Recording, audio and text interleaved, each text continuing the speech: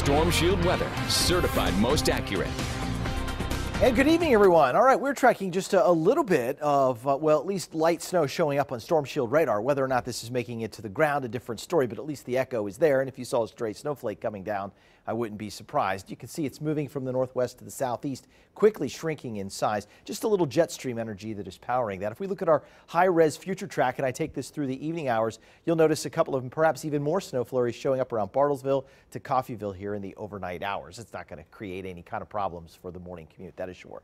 Weather pics continue to come in. I thought I'd share them with you. Frozen fog from Mike Davis. That's a beautiful picture there. Just got this one in from Michelle Wright in Muskogee. That's tonight's sunset, and it is a colorful one. And if you're a Doctor Who fan, you know what the TARDIS is? Well, Noel Hahn in Sand Springs says the TARDIS is snowed in his backyard. A great picture there. All right, weekend hazards. Friday morning, we have a little freezing drizzle that we have to be worried about, but it's very light amounts. I'm talking hundredths of an amount and likely very early in the morning, so we'll just call it a little bit of freezing drizzle or freezing rain early. It'll change to rain. Then Saturday, we could have a thunderstorm in the area. Not severe, but to hear thunder and get some rain in February.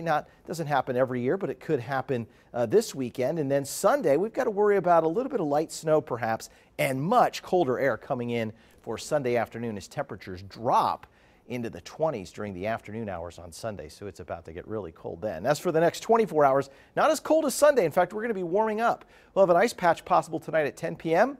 A warmer day setting up tomorrow, already up to 34 by the noon hour. A chilly breeze and 46 with sunshine tomorrow afternoon, and a frosty night tomorrow night, 35 by 8 p.m. Right now, we're looking back to the north and that lower cloud deck associated with that little area of flurries up there to the north and east. We've dropped to 33 degrees with the northwest wind right now light at 3 miles an hour. High pressure in control tomorrow, so sunshine, a southeasterly wind. A storm system develops out here in the Central Plains. Clouds increase Friday morning, and even though it's not showing up, there is that chance for some very light, I'm talking very light, freezing drizzle Friday morning. Once we make it into Friday afternoon, Friday night, now it's looking at rain as temperatures are above freezing. The warm front lifts north of the area. The temperatures are well above freezing at that point. Those yellows would indicate rain and thunderstorms, but look what's happening back here. Colder air plunging in behind that, and with a little disturbance perhaps moving in behind that on Sunday. That's where we'd have that little bit of light snow, but right now looks like it will be very light. Today's high 35, the morning low 19. The averages are 54 and 32. The record high 78 in 1930. So tonight, we expect a cold night, 19 degrees, but it could be even colder away from Tulsa. Notice up here as you get closer to Joplin, so that would include places like Miami and Quapaw. You're looking at overnight lows in the single digits. Grove around 10, Pryor around 13, Tulsa about 19, a little warmer to the southwest and south. Bristow around 20, McAllister around 22. Then our neighborhood forecast for tomorrow, Okmulgee 47, mostly sunny skies, but again, a chilly breeze. Highs should generally be in the upper 30s up to the north, close to the Kansas border.